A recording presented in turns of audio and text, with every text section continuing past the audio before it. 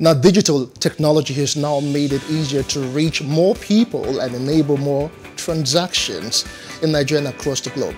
Now, the critical mass that is financially excluded are also excluded in form of welfare and capacity development. Therefore, there is need for an integrated digital economy approach that is tech-led and directly engages the bottom of the pyramid. While financial inclusion is not an end in itself, it serves as a vital means to an end, eliminating systemic poverty and improving communal welfare. Now, the new bank is our focus on the show today. Welcome to Business Insight and Plus TV Africa. I am Justin Akadonye.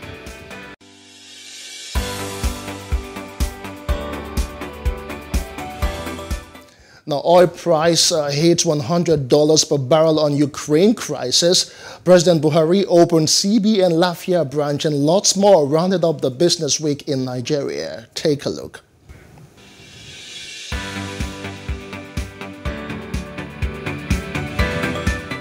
President Muhammadu Buhari has inaugurated the Lafia branch of the Central Bank of Nigeria in what the governor, Mr. Godwin Emefiele, said was part of his team's determination to take the bank's interventions closer to the people. According to the CBN boss, the branch office would also help in the pursuit of CBN's vigorous financial inclusion campaign.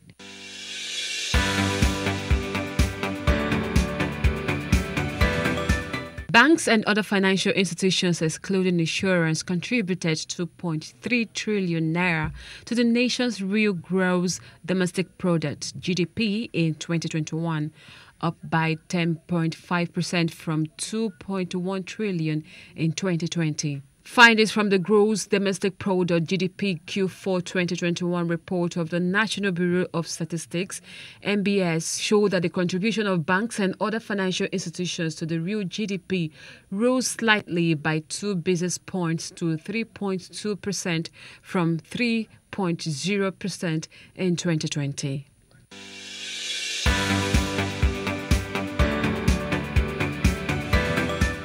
In spite of the numerous socio-economic challenges bedeviling the country, the manufacturing sector bounced back to growth with gross domestic product (GDP) of 6.5 trillion naira in 2021, representing 3.35% growth from 6.29 trillion naira in 2020.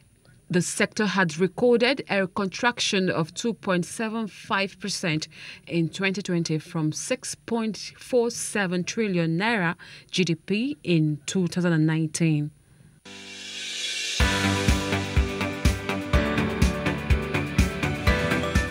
The price of crude oil, Brent, has hit the roof at $100 per barrel in the international market, due mainly to the ongoing Ukraine crisis. The price of oil had been predicted to rise to $100 per barrel because of a sustainable increase in demand after the coronavirus pandemic lockdown, but it did not.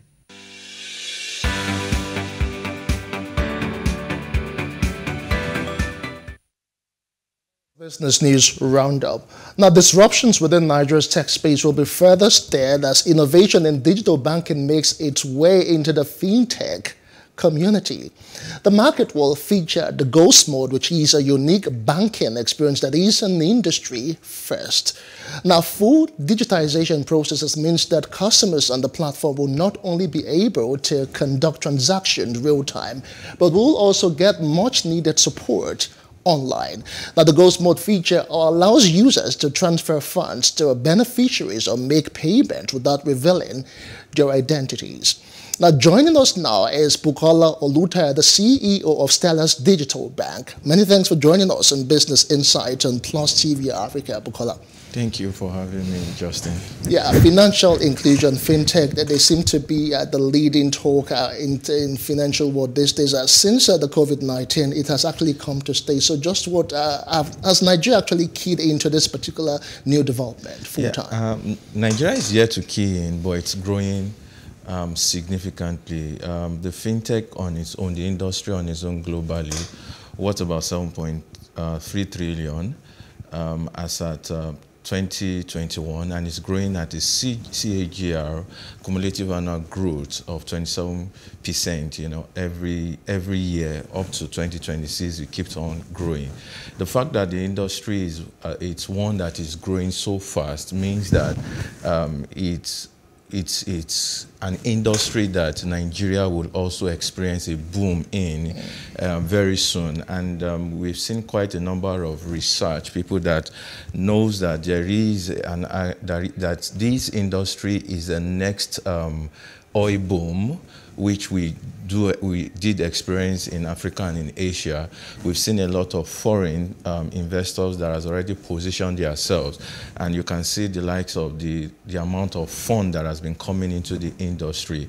As of 2020, about 1.35 billion came into the industry in Africa, and that's in 2020. And Nigeria took about 50% of it, together 50%? With Kenya. Wow. We took about 80%, and followed by Africa. Then in 2021.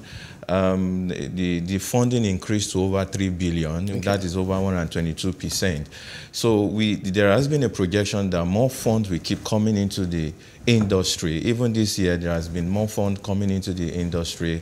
Majorly because of so many things, so many innovation that is coming in, so many things that people are asking for. And the secret about business is that if you're able to give customers what they want, you would definitely, funds would generally flow into that into that area. Okay, let me butt in now. We had some sort of a pre-chat yesterday. You talked about how most of fintech products are customer-centric. Yes. Just how would you say the new bank is actually doing in terms of Nigeria ecosystem and the acceptability and all of that? Yeah, the fintech industry actually is, the adoption is increasing significantly. This year it has increased to over 65%, meaning that in a population average of 65% of people, the inhabitant there is already adopting, the fact that yes, they have to use any product that is any innovation coming from the fintech industry.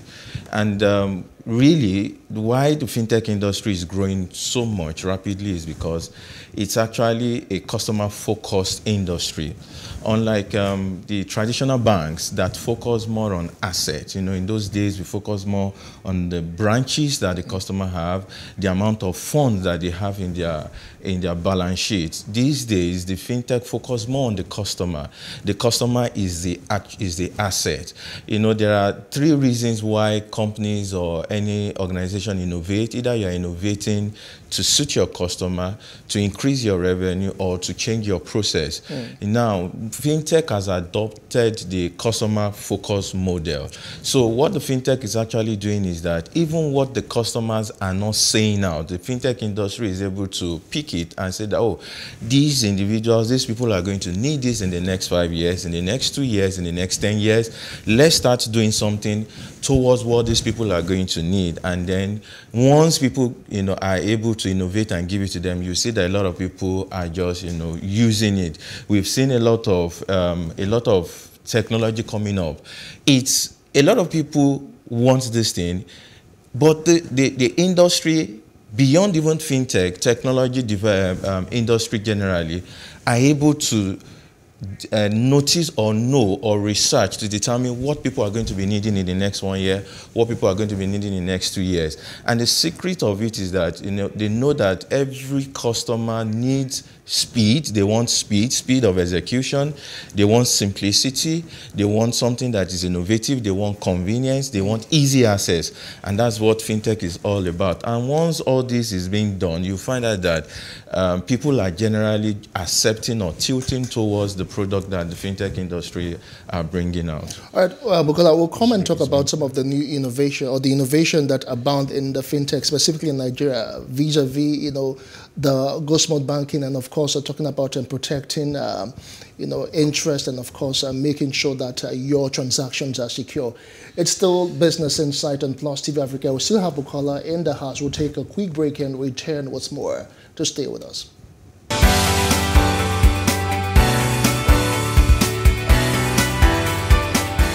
All Welcome back. It's still Business Insight and Plus TV Africa, and we still have the CEO of Stellas Digital Bank, and we're talking about financial inclusion and, of course, how Nigerians can actually enjoy better transaction confidence and, of course, better security. Now, Bukola, not too long ago, there was this talk. It was actually like a new wave in town, ghost mode banking. The name alone, suggests that something is hidden, something is done in stealth mode or something. Can you explain to us what this ghost mode banking and how it has contributed to fintech and, of course, financial inclusion in Nigeria? Okay, yeah, I was talking the other time about innovation and how fintech industry or innovators in the fintech industry are able to make research and know what people we need in a couple of years ahead, and then they innovate. So one of the things that we discovered in a company in a bank like ours is that we noticed that people generally are very careful about their data. They're careful about where their data is going to, where their names is going to, where information about them is going to. They are careful about the fact that they don't want their data to fall into wrong hands. So, so what happened in this case is that if you are not really sure of the source you are dealing with, it's a unique feature within the fintech industry that you can use to somehow protect your identity. So you can as well still deal with these people and they won't have access to your data. And it's more or less like a security measure. In the fintech today, a lot of innovation is coming in, and we find out that these innovations are moving at a faster pace than the security architecture that is available. And we find out that if we are not also increasing our security architecture, all the innovation can come down within a tinkle of within a seconds because of possibility of cybercrime. And so fintech industry generally are also investing a lot in security, and this prompted us to be able to do that, because these are some of the things that people are really want. People really want to, do transactions without really revealing their identity, especially when they are not sure of the source, you understand? Especially when you don't want people to profile you. Maybe you because of your status, so you can decide to do, it's your choice, you can decide to do this transaction under the ghost mode feature. And it is actually very, very secure, and it's something that you're not scared of, and maybe some sort of leakage in between. No, there's no leakage in between. What really happened, what people are really bothered about is, generally in the fintech industry, we come up with a lot of innovation, and there are people who are also waiting to use this innovation for negative things. You've seen it all around. People do great things and people are waiting. And one of the things we noticed is that, are there people that are going to be waiting for, to use this thing for negative things? And we found out that, okay, what would happen is that we have whoever is using it, the transactions, are residents with the bank, and, for any reasons, maybe regulatory or anybody wants to actually get to know what the transaction is about, we would be able to make it available. And if we notice that also with us, we would also be able to know if the transactions also that the person is doing is suspicious. So there is a technology back end that would, for us, be able to let us know the kind of transactions that are passing through this, and there's not going to be any form of leakage therein. Let's talk about the future and prospect of fintechs in Nigeria vis-a-vis the financial inclusion. How far would you say the fintech products and services have reached to the hinterlands in Nigeria? Okay. Do we still have unbanked communities? Yeah, one of the one of the future or reason why fintech is actually growing is because of financial inclusion. We have a couple of them. We've talked about customer focus, which is one of them. We have the contactless payment. We even have the regulatory. Fintech is also growing in order to be able to help the regulators. We have a technology called the RegTech. We have other ones like WealthTech. We have other, we also have for the cryptocurrency payment acceptance, even though a lot of people had thought that it is meant to be used for different purposes, but fintech is generally working in doing a lot behind to make it more acceptable and to make it known to people that these things can be used for good purpose. So for financial inclusion, the advent of the blockchain technology is also helping the fintechs to be able to reach the interland, to be able to reach those places that there are no infrastructure or financial services are not happening there. So it's because of the blockchain technology, we have an open source data that tech firms can plug into their device and be able to use for banking data. It's just like, if I'm going to explain it, it's just like a Google Sheet. If you share a Google Sheet with anybody, whenever anybody is making an update, it synchronizes and the update is going in real time. So that's how the blockchain technology works. So different fintech companies can plug into this open source data made decentralized or made available by the blockchain. So that's why we've been able to see the increase in agency banking. So we've seen several devices that are very small, portable, or even mobile devices that people can plug into accounts. Because it is expensive for banks to put their branches in these places or build a certain infrastructure, fintech has made it more possible to provide infrastructure that doesn't cost much to put in these areas. And the people who don't have access to bank, who don't have access to financial services, are able to just go to somewhere within their vicinity or within their area and do their banking transactions. We've seen that this technology has been able to help people to save, to transfer money, to do all kinds of financial transactions. And gradually it is helping to reduce the number of people that are unbanked. In 2008, the number or percentage of people that are excluded from financial transaction is about 53% of Nigerian population. Well, in 2010, it reduced to about 47. In 2020, we had a target that we should reduce it down to 20%, but we were only able to reduce it to about 36%. And with the increase in the rate of fintech, especially because of these mobile devices that are going into different areas now, we should be able to meet this target. By 2024, CBN is expecting that we should be able to reduce the number of people that are excluded from financial transactions to 5%. With more innovation coming in, we should be able to achieve this. All right, just before we wrap this all up now, so I just want to know, in terms of feedback, what sort of acceptability are you getting with the ghost mode banking feature? Yeah, there's a lot of acceptability. Just as I told you before, if you are able to make an innovation of what people really want, you are able to to extract their expectation ahead. So when you build a technology around these people's expectation, what you generally get is acceptability. And we've seen that in a lot of mobile technology, a lot of the GSM. We've seen what Apple is doing.